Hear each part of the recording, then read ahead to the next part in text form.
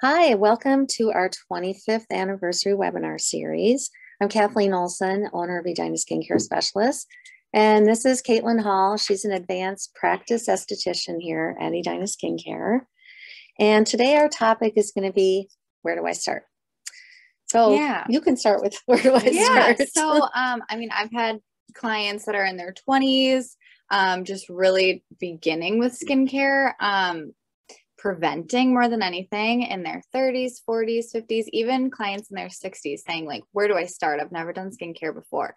So there isn't an age limit. It's really for any age, just starting with skincare.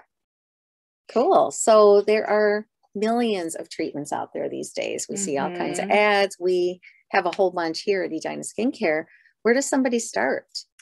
Yeah, so we like to say it's really 50-50, what you are doing at home, your product use, how well you're doing that, your regimen, and then what 50% of what we're doing here in the office as far as treatments and maintenance for the treatments that we do here.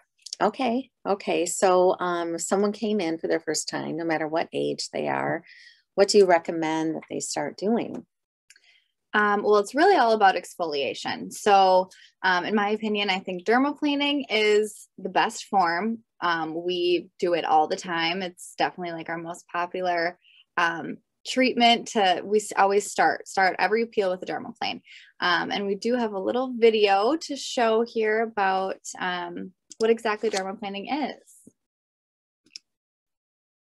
So what is that you're using for a tool? Yeah, so it's just a little blade, and those are feather light strokes, really gentle. It's a nice gentle form of exfoliation, but as you can see, it gets off the buildup layer on the skin, and also it does remove the peach fuzz as well. That's a nice bonus. I love getting my furry face defuzzed. Right. It's quite addicting having this done, isn't it? How often can somebody do this? Yeah, so we say once a month is ideal. That's when your skin cells regenerate and turn over. So if you can do it once a month, you are good to go for that exfoliation. Great. And I see you're taking off the peach fuzz. We talked about that. Does it cause your hair to grow thicker or longer on your face after you've done this? It really doesn't at all. It doesn't change how the hair grows at all because we're just taking it off right at the surface level. We're not doing anything with the follicle. Okay, that sounds good. Yeah, so it just leaves the skin really nice and smooth and fresh and bright and soft as a baby's bottom. Right, exactly. Is there anyone that can't have this done? It's mostly safe for all skin types, really. If someone has active acne, you would want to avoid dermaplaning for that client. Just taking care of the acne first. Okay. Yeah. Look at all that gunk on that blade. That's amazing. So you do this before you do some of your treatments? Exactly. Yep, pretty much all of them. Okay. Yeah. Most of the peels and hydrofacial and diamond glow. So if any of you have any questions, there is a chat box on the bottom of your screen on the right hand side, or maybe it's in the middle. Go ahead and type in your question, and Tracy, our office manager, who is our techie for all this, will get those questions to us and we'll get them answered for you. Yeah, so it's nice to get rid of all the hair up on the lip, around the mouth. And there's a lot of dead skin in that area too. There really is. It always gets very dry around that area. Right. Get a lot of buildup. Yeah. Exfoliating before you do treatments also helps with extractions. Right. Yep, exactly. It helps any product we put on after penetrate better.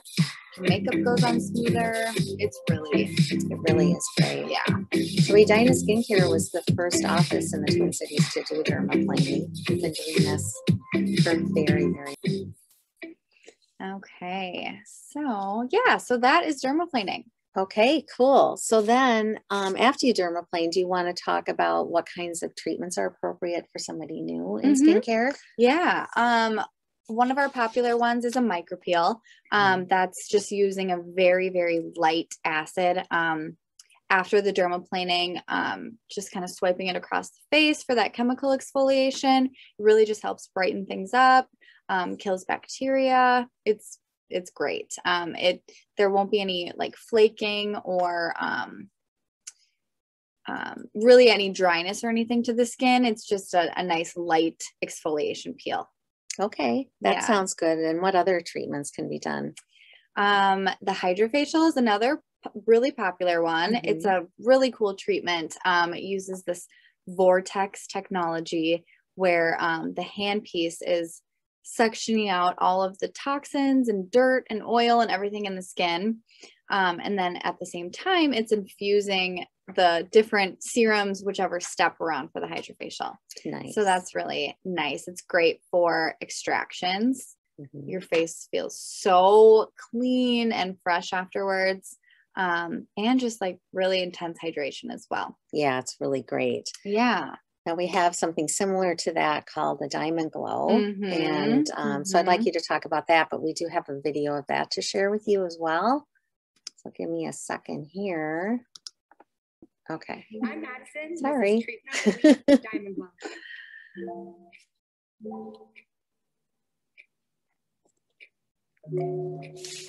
First, we're going to start off with cleaning the skin. We want a really nice clean canvas. This is how the handpiece looks like. Is it going to hurt? Of course not. So it's just going to help gently exfoliate your skin. Let's turn your head.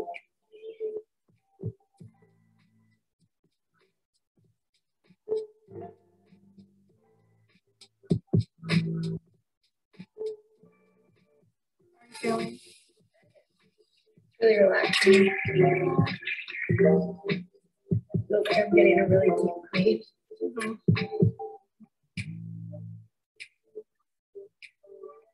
Now we're going to apply some sunscreen. It's just going to protect your skin from the sun.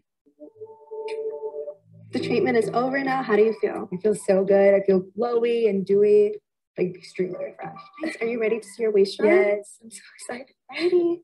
This Oh my is God. it. Gosh, what are those like flakes in there? So the serum is completely clear. The discoloration you see is any dirt and makeup that's just stuck underneath the skin. Anything you see floating inside your dead skin, any ingrowns. Wow, that is crazy. I loved the treatment. It was so much fun, honestly, getting to see the vial of junk at the very end from all the way to the sucking of my skin. I feel like before my skin was extremely dull. It definitely had some rough patches. So I feel like there was a lot of retexturing done in the treatment. I'm so glad it's exfoliated. My skin's clean. It looks fresh. I love it. It looks great. I'm definitely going to try and come in monthly and get my skin looking great from now on. Okay, that's pretty cool, right? I just love having that done too. Caitlinn, can you tell us the main difference between the Diamond Glow and the hydrofacial? Yeah. So the Diamond Glow is really just a physical exfoliation. As you could see, it was pulling out all of the dirt and oils and everything, just like the hydrofacial does, but there isn't any acid in there. So the hydrofacial does have a little bit of glycolic and salicylic for that chemical exfoliation, whereas the Diamond Glow is really just a physical exfoliant. You get a bottle of serum. That entire bottle is infused in the skin, and we customize that to whatever our client needs. So they're similar but different, and they're both awesome. Yeah, and a little more physical exfoliation from the Diamond Glow. Then Right. Diamond is because it has a diamond tip. Right. So kind of like dermabrasion. Right. Yeah. Yeah. Very updated version. Cool. So you talked about treatments at the office being about 50% of your result, and then what you do at home is 50%. So can we talk about, there's so many products out there on the market, it can be confusing. So how would you start someone out on a regimen?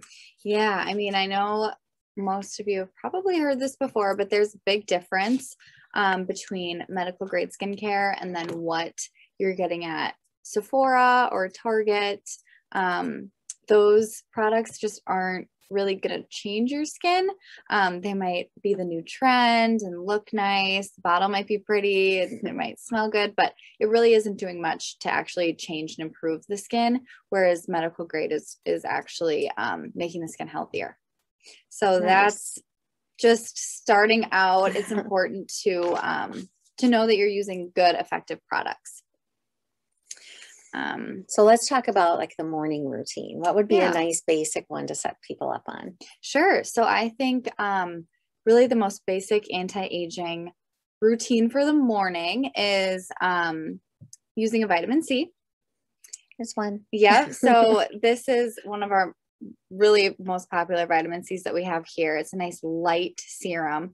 And vitamin C is just really a really potent antioxidant protectant. So it protects against like environmental aggressors. It helps brighten the skin. It does help with breakouts a little bit, and it promotes collagen. It's a great. It's a must have. Yes, definitely. Definitely. Okay. Yep. Yeah. And then following that with a moisturizer. So it's important to hydrate the skin, keep it hydrated. That's huge. A few moisturizers here. Yep. So these are some good ones. The Moisture Boost is definitely probably our most popular moisturizer. It's really creamy and smooth. And then the other two are really nice options. They're a little bit lighter. They're really great options for summer. Summer or someone oily. With a little bit more oily skin. Yeah. Okay. Then. Yeah. And then after moisturizer, of course, using sunscreen. So sunscreen is like the #1 anti-aging product. And these are a few of our favorite sunscreens. The Skin Medica, and then a couple of the Color Science. And all of these are physical sunscreens. Oh, what's the difference between a physical and a chemical sunscreen? Yeah, so there are 2 different types of sunscreens, chemical and physical. Chemical sunscreen is really what you think of when you just are putting on sunscreen to go to the beach. Usually has that beachy smell, and it's full of chemicals. So your body absorbs it like a sponge, and then it also absorbs the sun rays, and that's how it protects against the sun. It's pretty harmful. It's harmful to the environment. There are studies now that the chemical sunscreens are being banned in Australia and Hawaii, and I think Florida, because of the damage it's doing to the environment. And that can't be good for us then either, right? Exactly. Right. Yeah. So it is important to find a good physical sunscreen. Physical sunscreen, you put it on your skin and it works as a shield to protect against the sun and all the damage that can really do to the skin. Okay, that sounds good. Yeah. What if it's cloudy out and all I have to do is go to the grocery store? Do I still need to put on sunblock? Yes. Really, it needs to be part of your daily routine. Not only is it protection from the sun, but it's also protection from blue light, which we're all sitting in front of screens all day long. Our phones, we're looking at those all day long, and blue light causes a lot of damage on the skin, a lot of aging, like signs of aging and pigment, and it's important to have that full protection every single day. Okay, no matter the weather. I know, like it's your job. So I hear some people saying that they have their sunscreen in their moisturizer. What do you think about that? It's not enough. It's not enough. I know some people look for it in their moisturizer. They look for a foundation that has sunscreen in it. Really, they're completely different products. They have different jobs. Having a sunscreen and a moisturizer, or sunscreen and a foundation, it's like having a shampoo and conditioner together. They are totally different products and they should be used separately. Okay. Yeah. I hope everyone got that. That's important. Okay. So what about a nighttime routine? Yeah. So, retinol is the most important nighttime anti-aging product. It speeds up that cell turnover, which just helps with anti-aging, helps with any surface imperfection. This one right here is one of my favorite retinols. When people think of retinol or Retin-A, they think of dry and itchy and harsh. But it doesn't have to be that way. This one is loaded with green tea, and it's nice and gentle on the skin while still providing all of the really great things that retinol does. Yeah, I love this. Of course, over my 32 years, I've tried so many Retin-A's and retinols. This is the only one I can really tolerate and have my makeup look okay. And, right. Nobody wants to put their makeup on over flaky skin. Yes, exactly. It doesn't and really look with good. retinol, you should start like twice a week and then go into every other night. And then eventually, if your skin can handle it, then every night. So it doesn't have to start out every single day right away. That makes sense. Yeah. And then of course, after retinol, super important to have a good moisturizer. The Moisture Boost is like my favorite nighttime moisturizer because it's, like I said before, super creamy, leaves the skin feeling really nice and hydrated. And at night, you want to feel just greased up and ready to go. That's great. Let's talk a little bit about maskne, because so many people are coming in now and having a lot of breakout on their lower face. What can we do to help them with that? Yeah, that's definitely become a big issue. I've had clients come in and say, my skin has never looked like this. What can I do? So obviously, aside from doing little peels to help kill that bacteria, we have this product, the pore reducing pads. Those are awesome. They really kind of just make a breakout right away. You would want to use that on clean skin.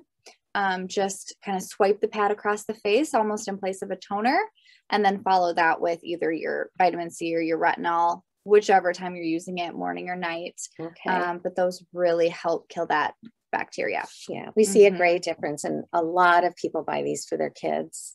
Yeah, their high school or college age kids. Definitely. They're reasonable and very effective. Yep, great to like throw in a gym bag and swipe after the gym if you're not going straight home. Or they're really great. Okay, and then with the maskne, it's important to just have that barrier, because if you're just putting on a mask that's full of bacteria, you really need something between the skin and the mask. So of course, let's go back to sunscreen and say that's really going to help as well. Yeah, it does make a big difference, because when we shut down and I went a little while without wearing stuff under my mask, I actually broke out. And once I started doing all my skincare under the mask, it all cleared up. Exactly. So that's really nice. Having that barrier is important. Yeah.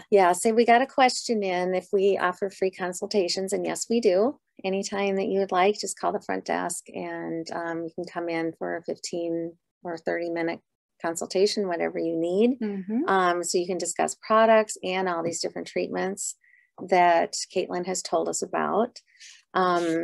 We also, in our anniversary month, have lots of discounts going on. So some of the products that Caitlin talked about, the Skin Pro RX is on sale this week. So you can get this through the rest of this week, even the weekend, if you want to email us and leave us a message. And just watch for our emails in the next couple weeks, because we've got 2 more webinars coming up, and we have other discounted products and specials coming up.